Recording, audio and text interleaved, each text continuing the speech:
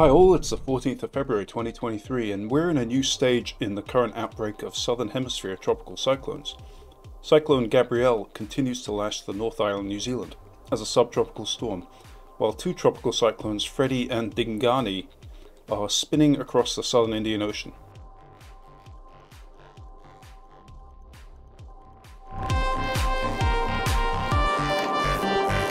At the time of recording, the core of Cyclone Gabrielle has rounded the northeast of the North Island. There are many reports of damage, including closed roads, flooding and landslides. It's reported 225,000 people lost power. Extreme rainfall has occurred with the storm, with Whangarei having its wettest February day on record, while Napier had its second wettest February day on record, and Auckland had over 55% of its annual normal rainfall in 45 days. Over half a metre of rain fell in Riki from 12 AM Sunday to 11 AM Tuesday. Thankfully, Gabrielle will finally be moving away from New Zealand over the coming 24 hours.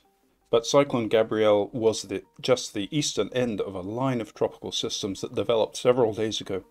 The other systems in this tropical breakdown included a disturbance in the Gulf of Carpentaria and tropical cyclones Freddy and Dingani, now in the central southern Indian Ocean. The Gulf of Carpentaria disturbance is bringing rain into northern Queensland at the moment. Let's just take a quick look at the HWRF for this Gulf of Carpentaria system. It does look like the system is struggling to intensify, but it does become a tropical storm strength system with a closed circulation before moving over land. In the Gulf of Carpentaria, the storm doesn't really have a huge amount of water to play with. So now let's turn our attention to the Indian Ocean, where the two strongest storms are spinning away far from land. Dingani is the furthest west. The storm was impressive yesterday, but now is showing some signs of weakening.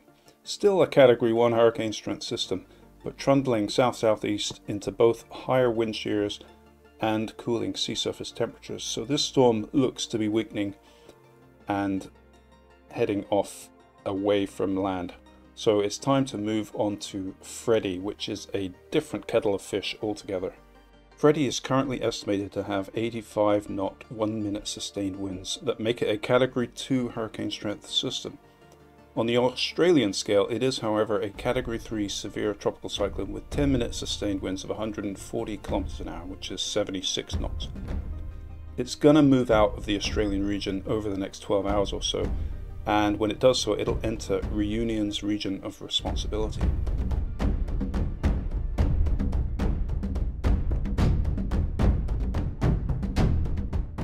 Now, if we go forward in the forecast, just take a look at this track. It's almost directly westward along 15 degrees south latitude, with no clear movement southward for 5 days at least, and by 19th of February the cyclone is getting concerningly close to Reunion, Mauritius and Madagascar. And going beyond the 19th of February, the GFS takes the storm directly across Mauritius, Reunion and southeastern Madagascar from 21st to 23rd of February.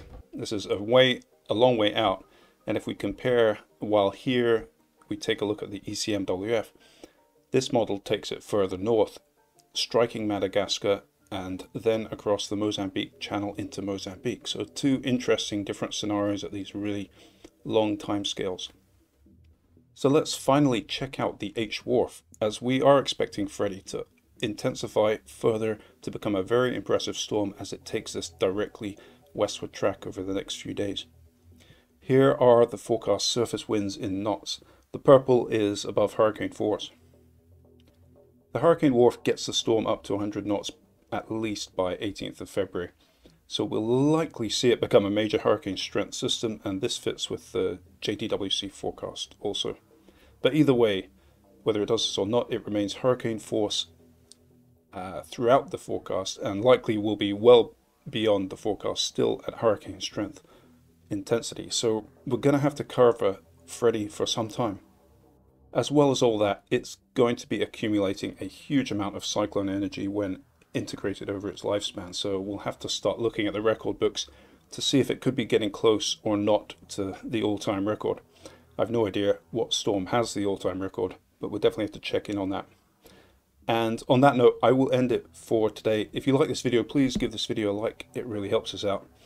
and subscribe and enable all notifications to get the latest updates, and see you in the next one.